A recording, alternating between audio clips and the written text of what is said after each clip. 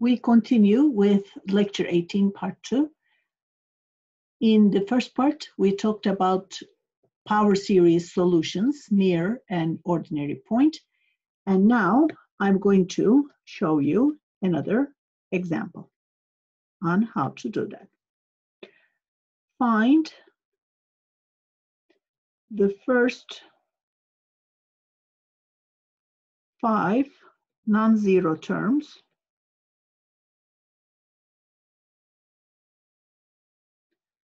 of the power series solution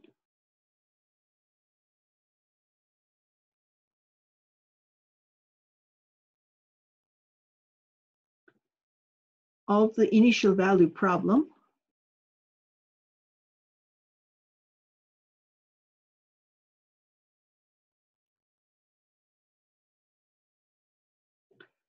one minus x times second derivative of y plus x times first derivative of y minus y equal to 0, y0 equals minus 3, and y prime 0 equals 2, around the point x0, which is 0. So first we are going to find the power series solution, general solution, and then using the initial conditions, we are going to determine the constants. Okay, now first we need to check whether x0 is an ordinary point.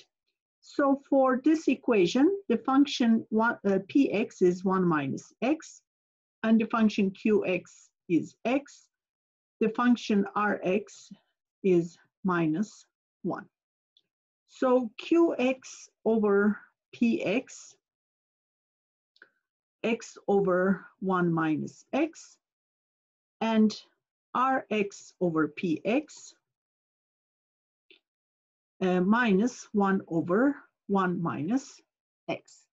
Both functions are differentiable, infinitely differentiable at the point 0, and they are equal to their Taylor series. If you remember from calculus, you can figure out the Taylor series of these functions around 0. But since both functions are not defined and not continuous at x equals 1, so these functions, both functions, have power series expansion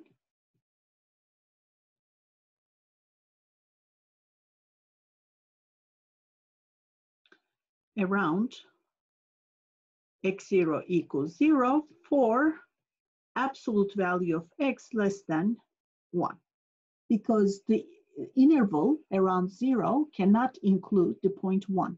At x equals 1, both functions are not defined. So the interval around 0, the maximum interval we can take, has radius 1. And again, you can recall this from calculus that both functions are equal to their power series on the interval from minus 1 to 1. So x0 equals 0 is an ordinary point.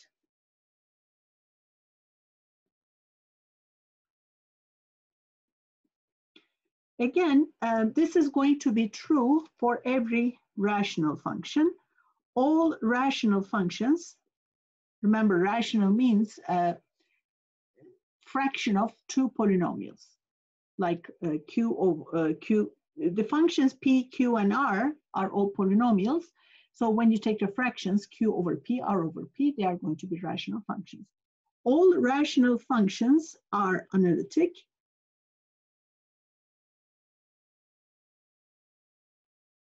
At the points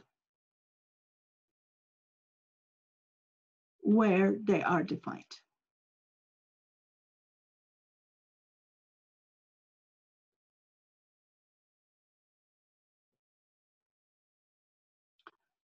Okay, now, so again, we have an ordinary point. So we consider y having this power series expansion and from 0 to infinity, an x to the n.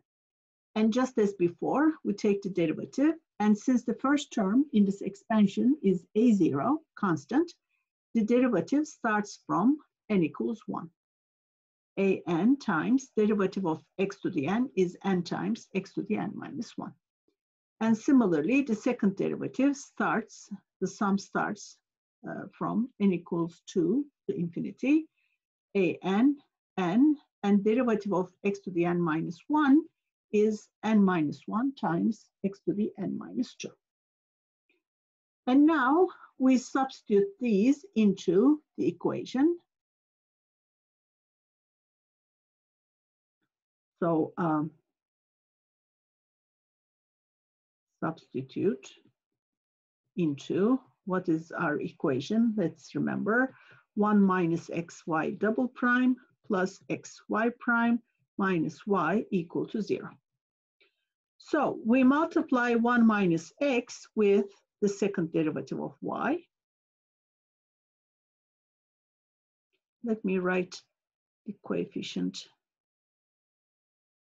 like this. And then we multiply x with the first derivative.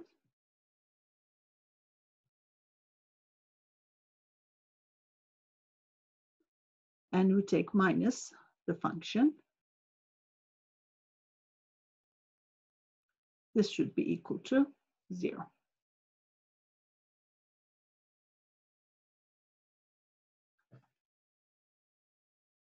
Okay, so let's distribute. First multiply by 1 and then with minus x. If you multiply by 1, you have the series itself. Then minus, if you multiply with x, you multiply each term in the sum with x. So the power of x becomes x to the power n minus 1. And in the next term, again, we multiply with x, so we multiply each term with x, so this becomes x to the n minus an x to the n. And remember, this should be equal to 0. Next step, remember, make all the terms x to the n. So this is x to the n, this is x to the n. So to make it x to the n, or maybe let's start from the first one. To make this x to the n, we need to shift the index down by 2. And then n's in the inside are shifted up by 2. So this becomes x to the n. In the second one, we need to shift the index down by 1. So inside, everything is shifted up by 1. And in the other two, we don't need to do anything.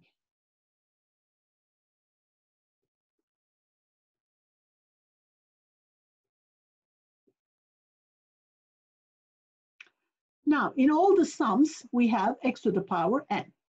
But they all start from different points. Well, okay, 2 of them start from 0, 2 of them start from 1. So the ones which start from 0, they have an extra term for n equals 0. And the same thing here.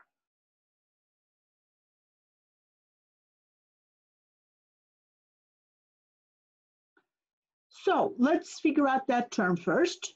In the first sum, if you put n equals 0, we have 2a2. And the rest, n starts from 1.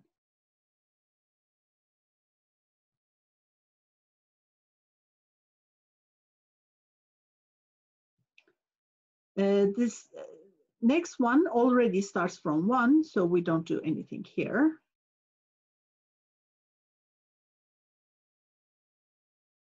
Same thing with the third sum.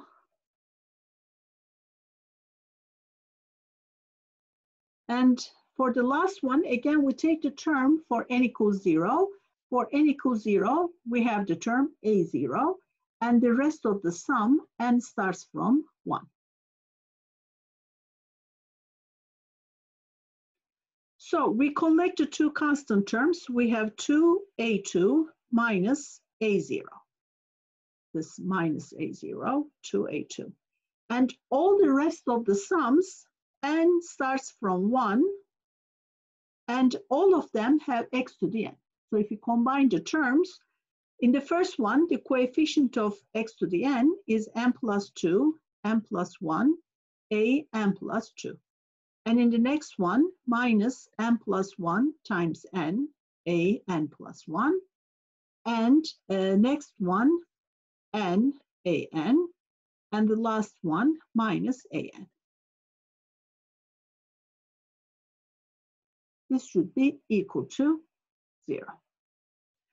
So for this to be equal to 0, first of all, the constant term, 2a2 minus a0, must be 0.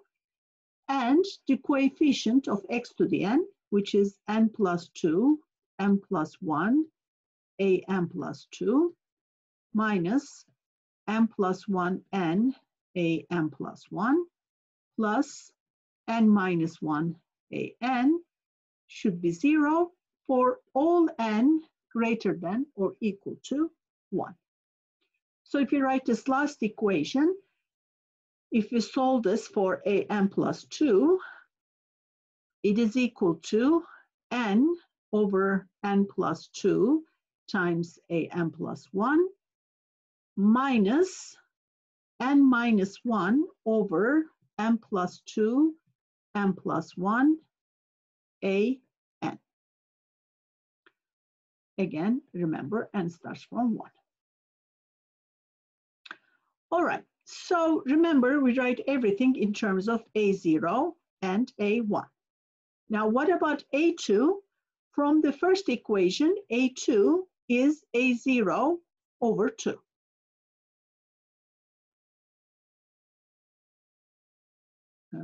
One moment.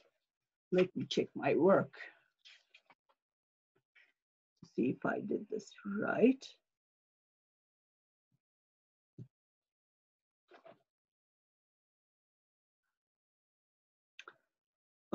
Okay, so a2 is a0 over 2. All right, now, again, let me call this equation star. Oops. So in star, we take n equals 1. If we take n equals 1, it gives us a3. a3 is equal to, remember, n equals 1. So 1/3 a2 minus 0 times a1, right? Because n equals 1. So this is a2 over 3. But remember, a2 is a0 over 2. So this is a0 over 3 times 2. I'm going to write this as 3 factorial.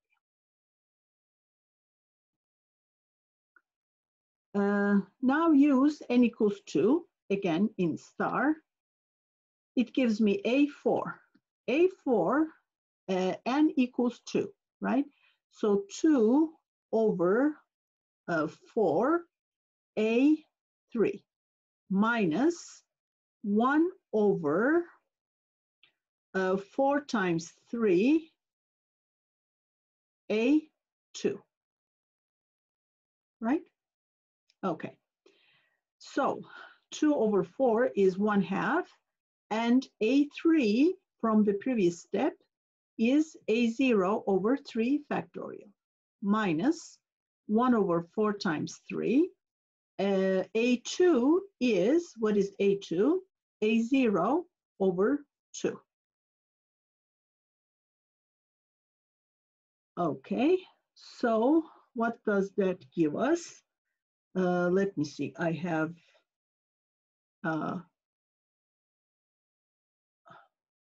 yes, okay.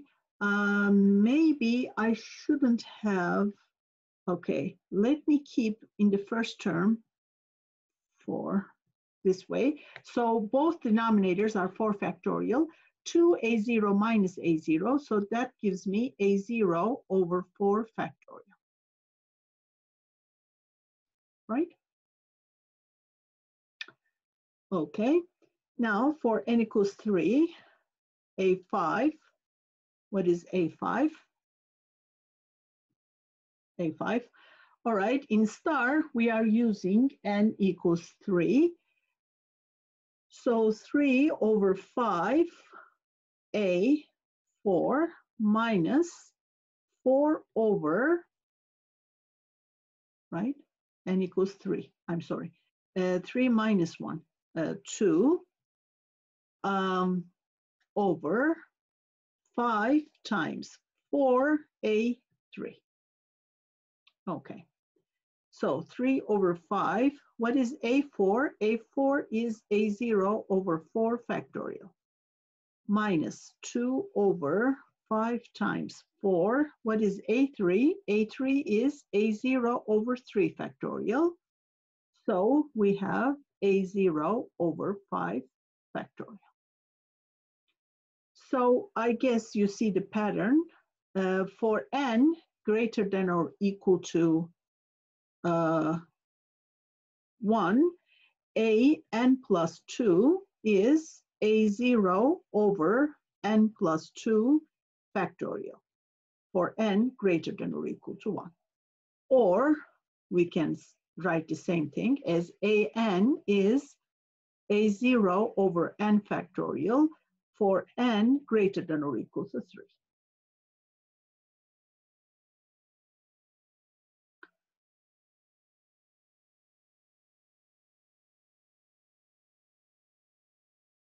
So remember, y is a0 plus a1x plus a2x squared, a3x cubed, a4x to the 4, and so on. a0 and a1 stay as they are.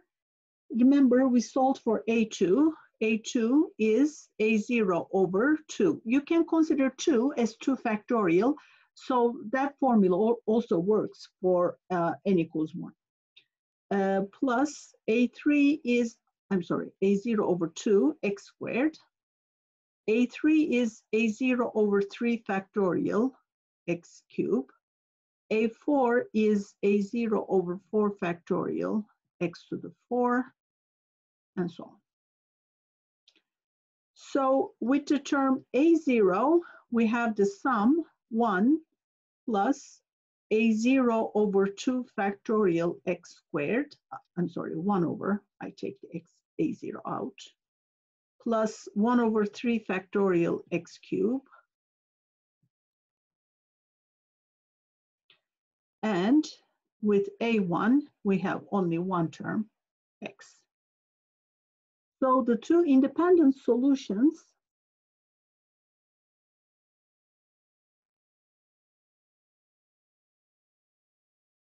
I'm having trouble with arrows.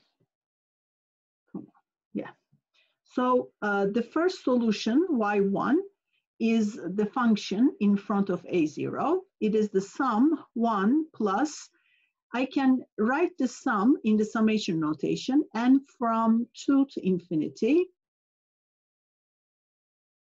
x to the n over n factorial. And the second solution, you see, is the polynomial x. So in this way, we get a polynomial solution, x, of the differential equation, and also an infinite sum like this. Okay. All right. Now, so our general solution, y is a0 times y1 plus a1 times y2. And now to find a0 and a1, we use to find a0 and a1, we use the initial conditions.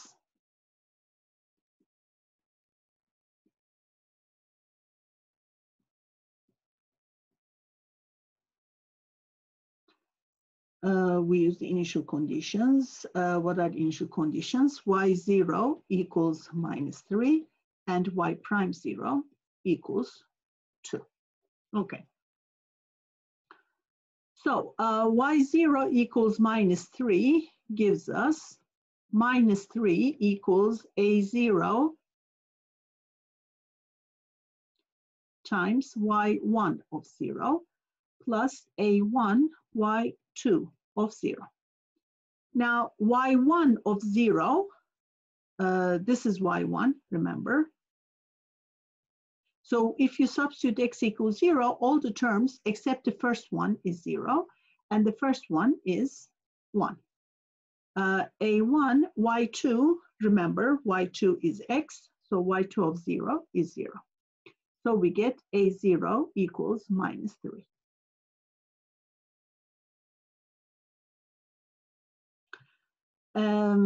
For the next condition, y prime 0 equals 2, we need the derivative of y. So derivative of y, a0 times y1 prime plus a1 times y2 prime. So what is y1 prime? We take derivative term by term. Derivative of 1 is 0. Derivative of 1 over 2 times x squared is x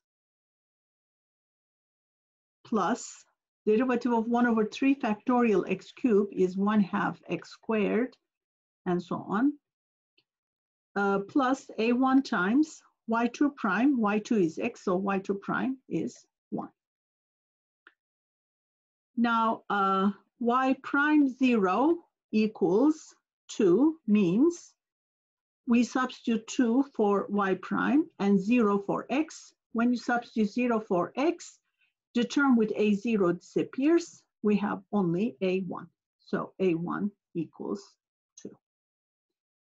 So this means our solution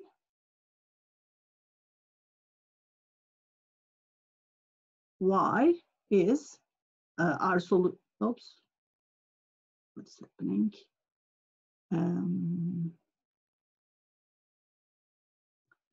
A0, which is -3 times y1, plus a1, which is 2 times y2. So -3 times the sum, let's remember y1. What was it? 1 plus the sum n from 2 to infinity, x to the n over n factorial plus 2x.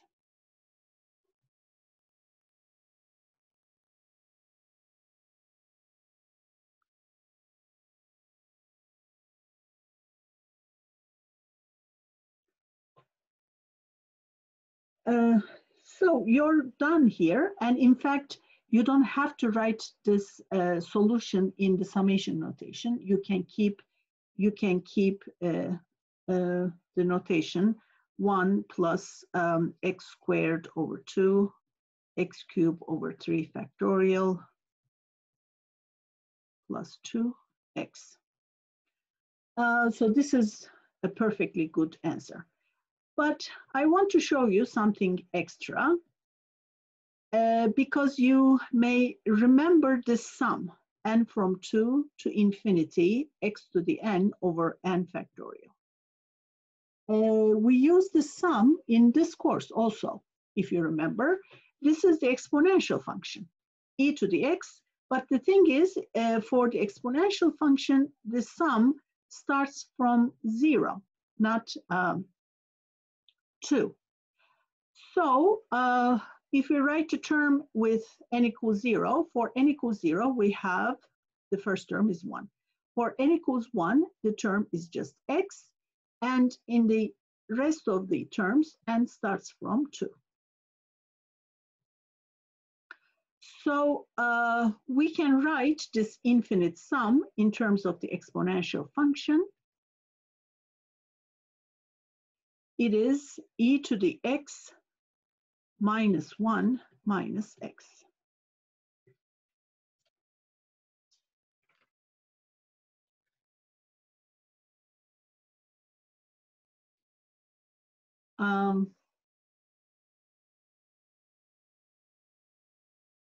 wait, where does, okay, yes. So this is the infinite sum. So our first solution, y1, remember it was 1 plus this infinite sum. So it is 1 plus e to the x minus 1 minus x. So e to the x minus x. And remember the second solution, it was x. So in the first one, we have already x. So the functions, you can only take e to the x. The functions, e to the x and x, because y1 and y2 are solutions. So by the principle of superposition, their sum is also a solution. So y1 plus y2 is e to the x. So the functions e to the x and x are the two independent solutions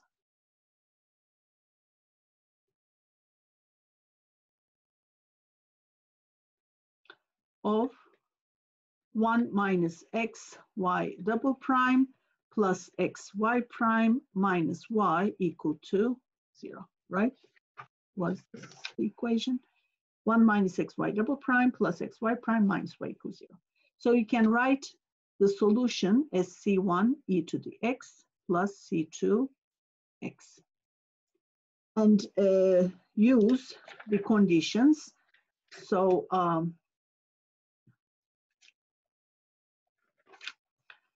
y0 equals minus 3. So minus 3 equals e to the 0 is 1 and x is 0. So c1 is minus 3. Y prime is c1 e to the x plus c2. So y prime 0 is 2. So 2 equals e to the 0 is 1, c1 plus c2. But c1 is, so 2 equals c1, but c1 is minus 3 plus c2.